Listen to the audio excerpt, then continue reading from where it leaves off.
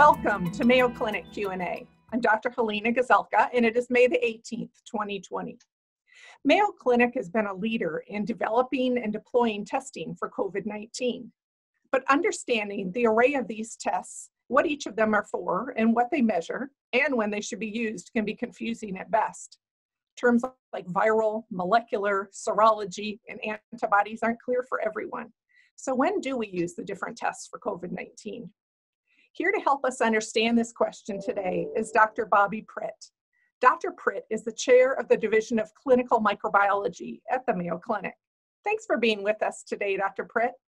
It's my pleasure, Helena. Thank you for inviting me. It's wonderful to have you here.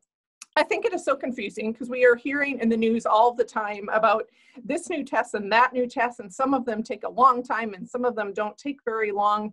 And I think the public, many of us have no idea when to order what test or which one, what they mean. So thanks for being here. Could you help us to understand, first of all, the two basic types of tests? A swab test that's diagnostic and a blood test for antibodies. What are those tests for? I would be happy to. So as you mentioned, we could break this down simply into two types of widely available tests at this time. So the swab test, which collects a specimen from your nose or throat, detects the virus itself. More specifically, it detects the virus's genetic material called RNA. Because it's detecting the virus itself, that will answer the question of whether or not you're currently infected. So this test would be appropriate if you're currently experiencing signs and symptoms of COVID-19 like fever and chills, body ache, dry cough, loss of smell. So that's the swab test. Now, in contrast, the blood test is completely different. It detects something called antibodies, and these are proteins your body forms 1 to 2 weeks after you've been exposed to the virus. And antibodies are part of your body's defense system against the virus. So when you have those and they're detectable, that means that you've been previously infected. So they're really answering two different types of questions here, whether you're infected now or whether you've been infected in the past. And how long do the results for each of those type of tests take? Well, it depends on the laboratory in which testing is performed and if the specimen needs to be shipped to the laboratory. So if the specimen is just going to your local laboratory, then results could be available in just a few hours, or it could take a day or two. But obviously, it's going to take a little longer if the specimen has to go further away. How do I know if I need to have one of these tests? It's best to speak with your provider to determine whether or not you should be tested. And if there's a phone line for testing at your local healthcare facility, you can also call that line for more guidance. So if I test positive for COVID-19, Dr. Pritt, then what happens? Do I have to go to the clinic to see my physician? Do I have to be hospitalized? What happens next? Good question. You'll want to get advice from your healthcare provider.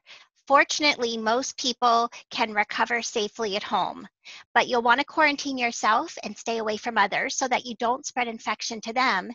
And it's important to note that health officials may also conduct something called contact tracing, in which they try to determine who you might have come into contact with while you were infectious to others.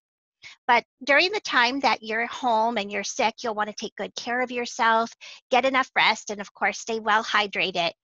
And importantly, if you start experiencing any extremely troublesome symptoms, such as difficulty breathing, then you'll want to call your healthcare provider right away, or maybe even go to the emergency room. So if I test positive, but then I successfully recover from COVID-19, I'm feeling better, ready to go back to work, do I need to be tested again, or do I need to have the antibody testing at that point? Not necessarily. You'll want to discuss this with employee health if that is available, or talk to your own physician and get advice. But at this time, we don't know exactly what the significance of having antibodies means, and therefore it's not a test that we're recommending everyone get. We know that antibodies provide protection from the virus, at least some extent of protection, but we don't know how long the antibodies will last, and we don't know if they'll prevent someone from becoming infected again. So unfortunately, they can't be used as that magic test to let someone go back to work. You still would want to take precautions such as wearing a mask, staying 6 feet away from others, washing your hands, and also following any rules that your employer may have. It doesn't seem like there are any easy answers to this. It's very Follow the true. rules. Yeah. When is it important to use antibody testing, and for whom?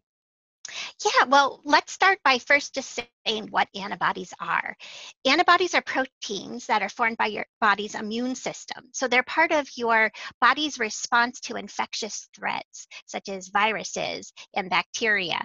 And the antibodies help fight infections, and so you can protect yourself from future infections with these antibodies. When you have antibodies to a virus, such as the COVID-19 virus, then that does mean that you've been infected in the past and your body has responded successfully to the infection. But unfortunately, as we just mentioned, we don't know how long those antibodies will last, and we don't know how protective they are. So at this point, the main use of antibody testing is to determine how many people in a population has been infected. That would be helpful for just epidemiology and community health, but also to possibly identify people who can donate their plasma to help others fight COVID-19. Oh, that's really interesting, the connection between those treatments that we hear about and the testing that's going on as well. Exactly. You know, when people talk about testing, we hear the terms sometimes like false positive, false negative. Can you tell us what those mean and why it matters? Yeah, let's talk about false negatives. That's something that people are really concerned about. A false negative result is when you're actually positive, but the test gives you a negative result. So, for example, if you had COVID-19, you were feeling sick, you had a fever, and you went and got tested with the nasal swab method, but the result was negative, then we would call that a false negative because you were actually positive. Now, the opposite would be if you weren't sick at all and you were tested and you had a positive result, that would be a false positive where you didn't actually have the infection, but the test told you you did. So it's important to remember that no test is perfect. There's always a chance of getting a false negative or a false positive result. And some tests are more likely to produce false negatives than others. Also, the type of specimen that's tested is important and how well the specimen is collected. So right now, the best specimen we have to detect active infection is a swab that is obtained through your nose and it goes deep back into your throat. That's called a nasal pharyngeal swab. So a nasal pharyngeal swab that's collected by a highly trained and experienced healthcare worker and then tested by a highly sensitive test at a high quality laboratory is least likely to produce these erroneous false negative and false positive results. Isn't that interesting? Because I think that most of us would think that all tests are created equal. In other words, Yeah. you know, if I go get a test in New York for COVID, or I go get one in California, that they're the same test, but that's maybe not true.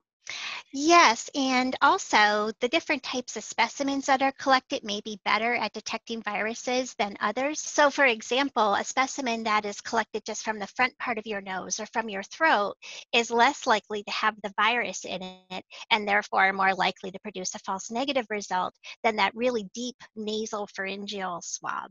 So that's why that's the gold standard specimen for testing with the swab test. Well, how do I know if the test that I'm getting is accurate? Yeah, good question. As I mentioned before, there's no perfect test with 100% accuracy. But if you get tested from a healthcare system that you trust, where the test is performed by a high quality laboratory and the specimen was collected by highly trained and experienced healthcare providers, then you can feel confident with that result. As I mentioned, though, given that no test is perfect, if your result is negative and you continue to feel sick, you should always feel free to call your healthcare provider and talk to that person and see if you should be tested again or maybe even receive a different type of test. Dr. Pritt, tell us a little bit about what preventative measures that I can take, assuming I've had a COVID test and I'm waiting for the result, or even if I haven't had to have one yet. What sort of recommendations do you give? Sure. Well, regardless of whether you've been tested or not, you're going to want to take steps to protect yourself and others during the COVID-19 pandemic. And that would mean things such as washing your hands frequently, maintaining social distance, which is a about 6 feet apart from others, wearing a mask when that is indicated to do so, and staying home when you're able. You'll want to follow the guidelines as presented by the Centers for Disease Control and Prevention, the CDC, and also your employer and local government. And then, of course, if you've received a test, you'll want to follow up on those test results. And if you don't receive them, then you'll want to call your provider and have those results relayed to you. Thanks so much, Dr. Pritt, for being with us. I think this has been exceptionally helpful in clarifying testing. Sounds like there's an awful lot that goes into it, more than many of us probably understood. Thanks so much for joining us. This has been Mayo Clinic Q&A with Dr. Bobbi Pritt today. She's the chair of the Division of Clinical Microbiology at Mayo Clinic. Thanks for joining us on Mayo Clinic Q&A. Mayo Clinic Q&A is a production of the Mayo Clinic News Network and is available wherever you get and subscribe to your favorite podcasts. To see a list of all the Mayo Clinic podcasts, visit newsnetwork.mayoclinic.org. Then, click on Podcasts. Thanks for listening and be well. We hope you'll offer a review of this and other episodes when the option is available. Comments and questions can also be sent to Mayo Clinic News Network at mayo.edu.